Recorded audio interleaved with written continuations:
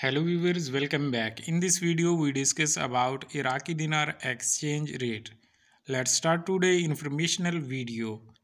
Dollar prices decreased slightly today Wednesday in Baghdad markets and stabilized in Erbil, the capital of the Kurdistan region.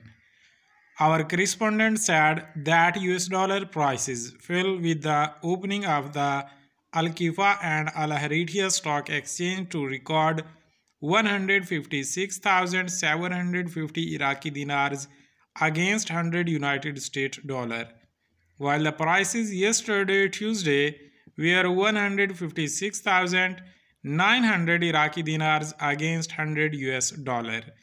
Our correspondent indicated that the selling price in the exchange shops in the local market in Baghdad stabilized as the selling price reached 157,750 Iraqi dinars, while the purchasing price reached 155,750 Iraqi dinars for every 100 US dollars.